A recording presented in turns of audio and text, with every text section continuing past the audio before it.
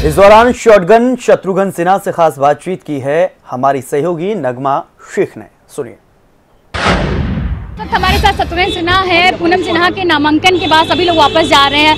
शत्रुघ्न जी, आप कांग्रेस से बिहार से चुनाव लड़ रहे हैं, तो यहाँ समाजवादी पार्टी अपनी पत्नी के लिए समर्थन के लिए आए, क्या कहेंगे? नहीं, बहुत अच्छा है। क्यों, पत्नी हमने सुख दुख के भागीदार हैं। हमने 7 फेरे लिए, वचन दिया कि ऐसी हर घड़ी में, और यहाँ तो चैलेंज की घड़ी है, चुनौती की घड़ी है, और सबसे बढ़िया बात कि देश की बेहतरी के लिए हम कामना करते हैं, वो घड़ी है।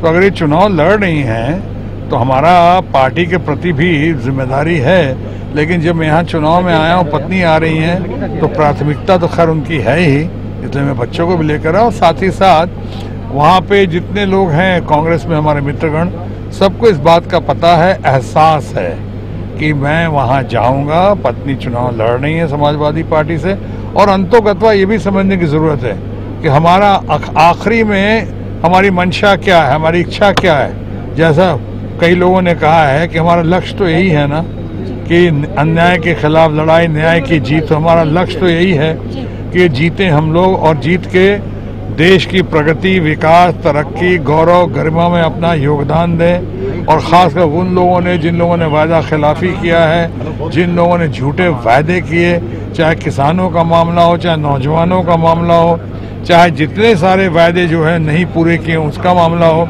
तो इस समय चुनाव की घड़ी में, सही माने परिवर्तन की घड़ी में, हम साथ दे रहे हैं उन लोगों का जो लोग उस 1 man show and 2 man army को अलग करेंगे, हटाएंगे, नए लोगों को लाएंगे।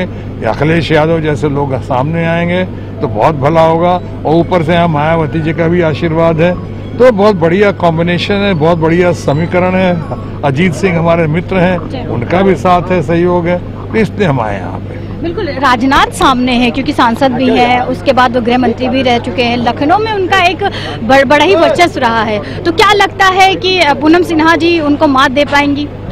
देखिए, ये सब बातें तो कहने की होती हैं। वो हमारे मित्र भी हैं, वो। और हम जहाँ चुनाव लड़ रहे हो, मेरे खिलाफ भी जो लड़ रहे हैं, वो मंत्री ही चुनाव लड़ रहे हैं। चुनाव सबको लड़ने का अधिकार है, लोकतंत्र है। हमारी शुभकामना उनके साथ है।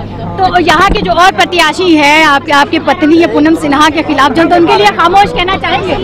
नहीं, सब खामोश हो जाएंगे। बहुत बहुत शुक्रिया हिंदी खबर से बात करने के लिए। तो ये थे शत्रुघ्न सिन्हा, जिन्होंने बताया है कि वो अपने सारे ही प्रत्याशी जो लखनऊ में उतारे गए वो अपने आप ही खामोश हो जाएंगे, और जो मकसद है, मेन मकसद है बीजेपी को यहाँ से हटाने का, वो पूरा किया जाएगा। वीडियो जर्नलिस्ट राहुल के साथ नगमा शेख, हिंदी खबर, लखनऊ।